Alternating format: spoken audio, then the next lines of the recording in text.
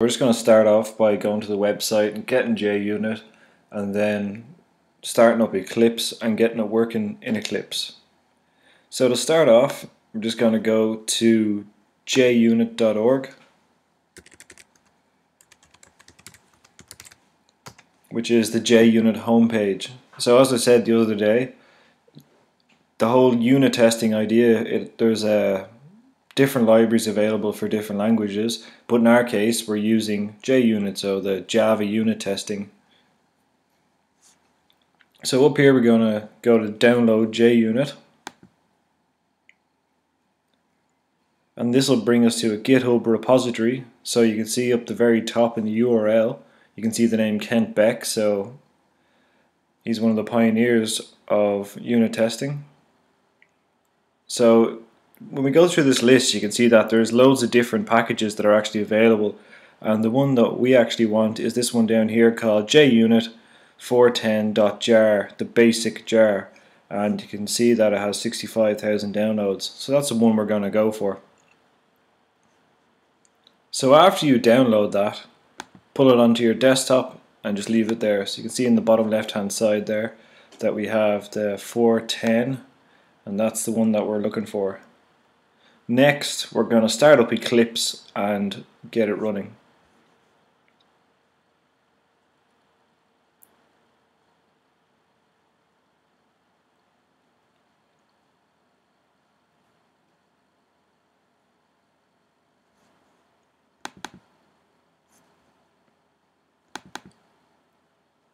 So there is a few additional steps that we have to do in Eclipse to get this jar file working with our code.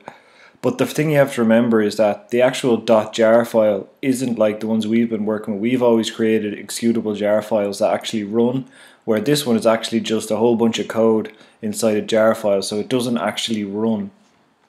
It'll only work with our code.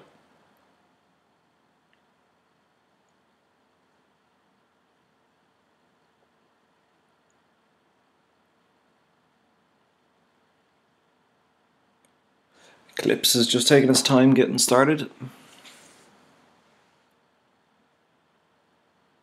Alright.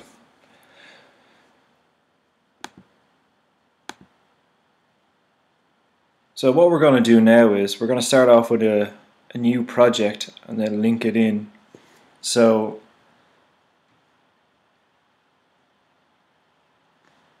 in this case I've made a project already called testing example. So to make a new Java project, you can go up here and click on new, and that'll open up this lovely little dialog that we've used before to make a new Java project. So there's nothing out of the ordinary there. Now after that, what we have to do is we have to actually link the jar file into our project, and what this is allowing us to do is actually see the jar file from our code, so our code will be able to use it. So what we're going to do is we're going to go to our project here and we're going to right click, and then we're going to go down to properties. So once this little menu is popped up, you'll see a few extra little bits down here on the left, and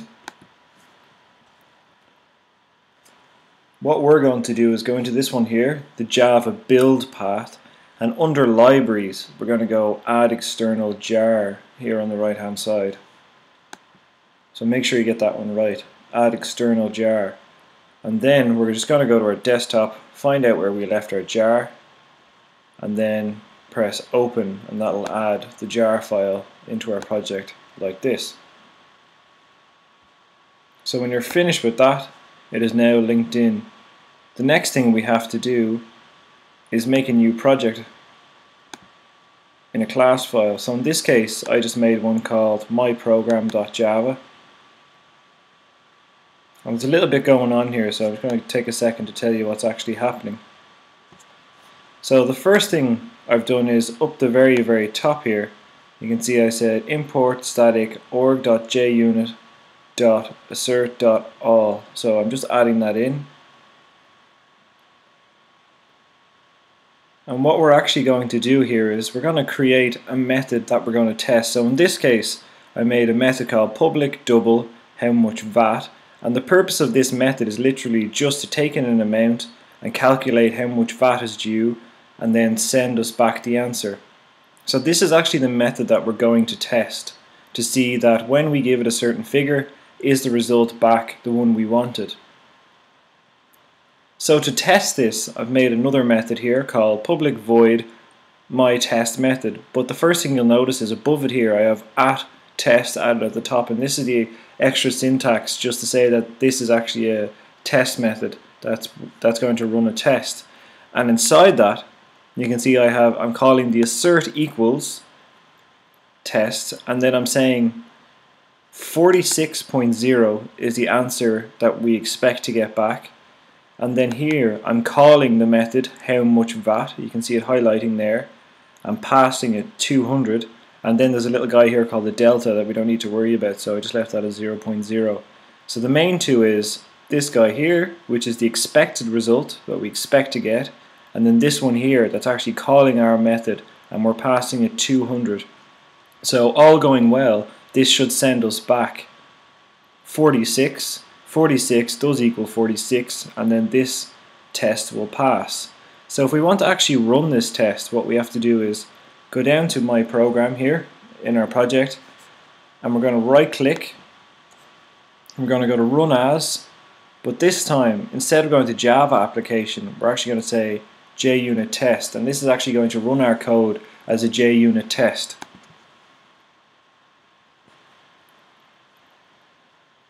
So up here then you'll see that this extra little menu is opened, and you can see it says that runs 1 of 1, 0 errors, 0 failures, and we have a nice green bar to indicate that the test passed, so everything was okay. If we change this number to something different, like 50 or anything else, then the number we get back from our method won't be equal to what we have here, and then this test will actually fail. So I'm going to leave that up to you to have a go at. And that's all for getting started with JUnit.